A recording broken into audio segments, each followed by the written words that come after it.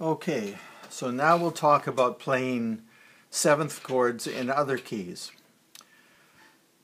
All right, before you can do this, you have to be able to play regular scales and chords. We're dealing mostly with major scales, but we'll soon get into minor scales, and likewise, you have to be able to play mostly major chords, but soon minor chords as well. So let's take D major and D minor as an example. So here's a D scale.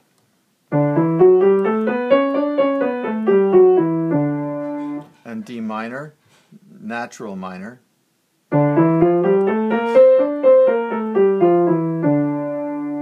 And D chords.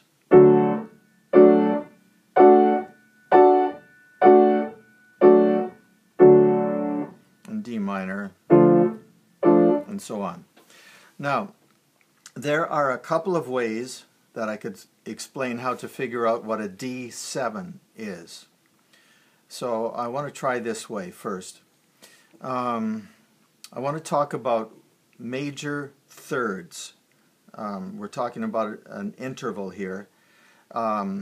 Major and minor thirds. I'll try to explain what that is. So, when you play a D scale, the first note is D, and the third note is F sharp. If you play the D and F sharp together, that's called a major third. All right, and if you play a D minor, a D and a D minor scale, the first and third notes, they are D and F. So that's a minor third. Now notice that a minor third is 3 semitones. A semitone is this to the next note, and then, so that's 3 semitones from the bottom to the top of a minor third. A major third is 4 semitones. 1, 2, 3, 4. So that's a major third, and that's a minor third. Okay, so when I played in the last video, when I played a G7 chord, I could have said that the added note, the fourth note, was a minor third higher than the top note of the G chord. So the G chord is a triad, like this. So here's the D, and the added note was a third higher, a minor third higher than this top note of the G chord. So there's 3 semitones. Okay, so here's the G7 chord. All right. So let's apply what we've learned here to figuring out other 7 chords. So take D7. So what's the top note of a D chord? It's A. So if you play a major third, with your thumb on A and your third finger on the third note of the A scale, you're going to play that. That's a major third.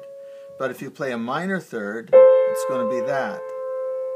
So if I put the D chord here and add the new note, that's a D7. Okay?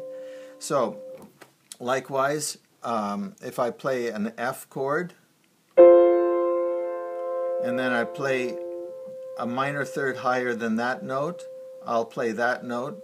So that's an F7. And if I play a C chord and play a minor third higher than that note, that's a B flat. So here's C7. And if I play an A chord, an A7, I'll play A chord. And then a minor third higher than that note is G. So that's A7. Okay? So I hope you understand that, and that's all I'll do in this video.